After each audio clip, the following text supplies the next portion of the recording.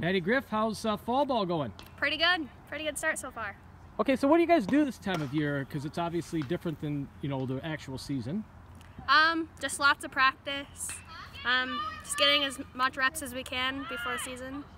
And what do you think the strengths and weaknesses are going to be for our team this year? I think we are pretty good defensively. We've had a lot of defense practices, and there's really not that many mistakes so far. And our base running is looking good. Our hitting's okay. Always could use improvement, but it's pretty good.